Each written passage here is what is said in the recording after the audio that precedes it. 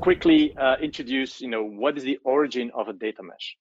So in the early 80s, early 90s, business units got equipped with transactional systems with automation, basically, that was able to capture a lot of transactional data to store it into their environment for transactional purposes.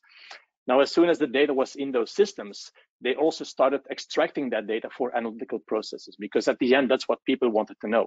What did I do? Where do I go from? They want to steer the organization based on the transactions that were in their transactional systems.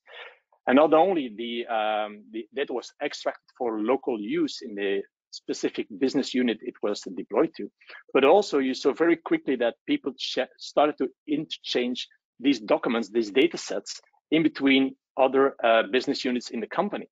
And it became what we typically call the Excel help. People started creating extracts from files, sending out Excel files left and right through shared file systems or through emails. And it was it's what we call data chaos. No one had a view on what happened. If there's something changed in something, no one could backtrace it and could solve it. So late in the 90s, early year 2000, and then still today, actually, people started implementing big data type of platforms where we all moved everything to a centralized system, and it's what they call the data-centric approach. People talk about data lake, big data platforms, and obviously there's a golden age that was there where platforms like Hadoop were known for putting all the data in, where basically each business unit puts their data into the data-centric, into the data lake, and then people were using interfaces to get the data out.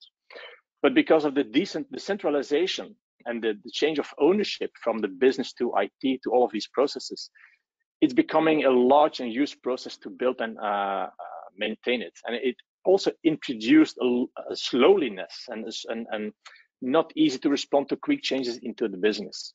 So that was the challenge we saw often when implementing big data lakes platforms, that moving it from the business into a central managed environment.